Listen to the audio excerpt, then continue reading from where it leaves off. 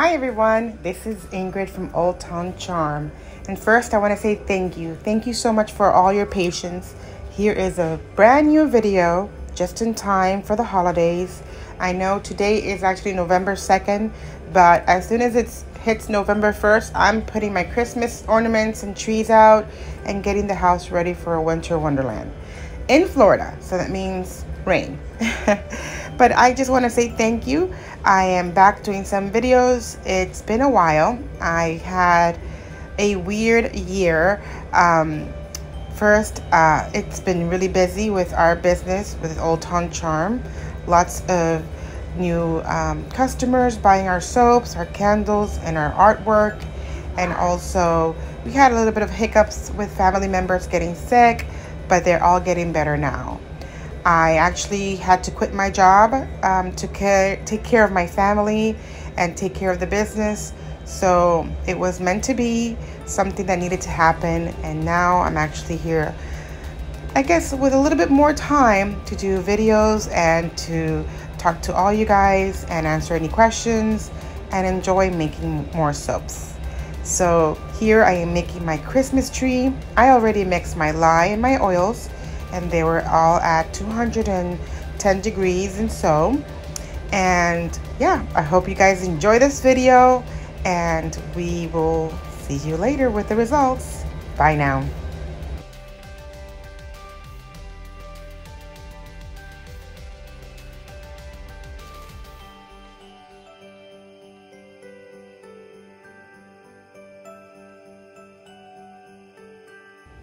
So on this soap mixture, I noticed that my oils and my lye were a little bit higher than usual. I like to have them at 200, but this one I did not notice, and the oils were already at 226. So immediately after I did my first mix, it volcanoed up really quickly, which is fine. You just have to make sure that, again, with hot process, don't go too far from your mixture, because you never know when it's going to volcano up, when it's going to have an eruption, and you want to be there to avoid any spillage. The other thing that I noticed on doing it in a little bit higher degree, it took longer to actually finally mix together well, do saponification, separate the triglycerides, and become soap. So I will stick to 200 degrees because when it's at 220 or more, it just takes way longer for the hot process to become soap.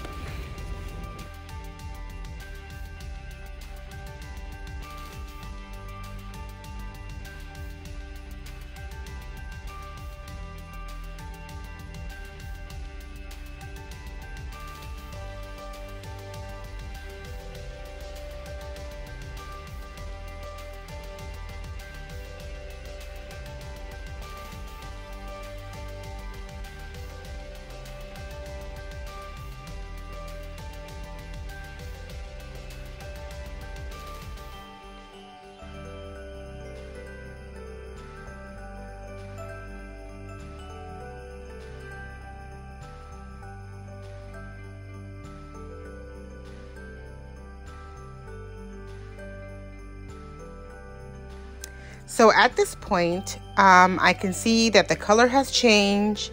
Also, the consistency is a lot thicker, and it does stick to my spatula.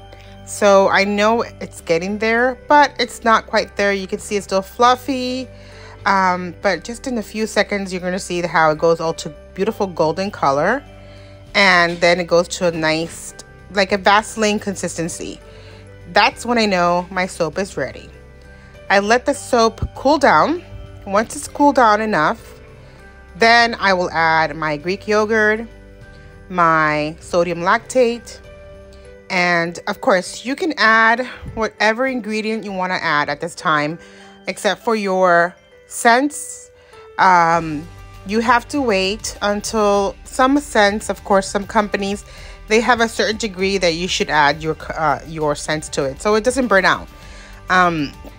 So right now I'm adding my Greek yogurt. And for those of you that are new to my channel, the reason why I add Greek yogurt It's an extra component that makes my soap even more moisturizing, so it leaves your skin very soft, and Greek yogurt overall is really good for you. Here I'm adding my fragrance and my colors. This is Christmas tree soap, so I went for a beautiful dark green forest or dark forest green, and then I mix it all together, and it doesn't look pretty right now, but trust me, the end product is just beautiful. I'm using like a pine scent, like a Christmas tree scent for my soap, and it smells so good. Making this soap was perfect because it brought me into my mood of putting out my Christmas tree, of my decoration. So it was perfect timing to do this soap, and it should be ready very soon for everybody. So right now I'm molding it, and this is a new mold for me, so I'm trying to test it out to make more batches at one. I am getting tired doing one by one. And here I'm actually adding biodegradable glitter from Mad Micas. Love this. I think this is Color Me Gold. And look at that. Beautiful. All right, so let's wait for 24 hours, and then voila, cutting time. Look at that. Beautiful.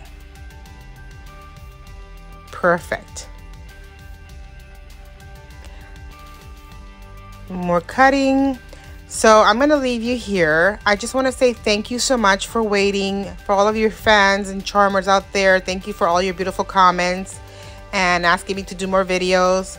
This will be my first of plenty more coming, and I hope that you like this, share this, hit the notification bell so you can get more videos, and hey, tell all your friends and family to go ahead and subscribe. Look at these swirls. Look at that. So beautiful. I love how this one turned out. Love it.